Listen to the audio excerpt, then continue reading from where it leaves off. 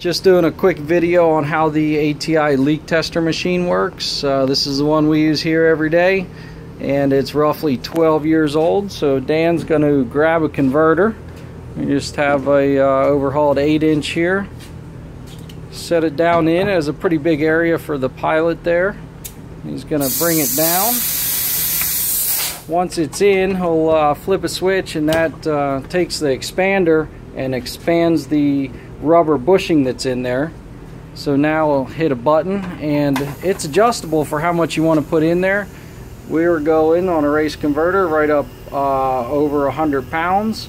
You can adjust it at 40 or wherever you are for street units, but since we're drag racing, we're putting over 100 in there, and you simply look for bubbles.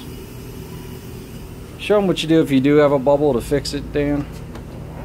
So you'll take the air out of it, pull the pin, and you can simply flip it up to the spot that had the leak.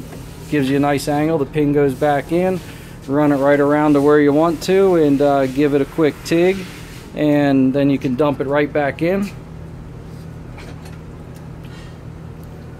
and give it another check if you did it. But we'll go ahead, and we know this one doesn't leak. So you let the air out, and you'll unexpand the lock collar there, run it up. You're careful not to get any water in the converter. You'll pick it on up, dry it off, and move on to balancing.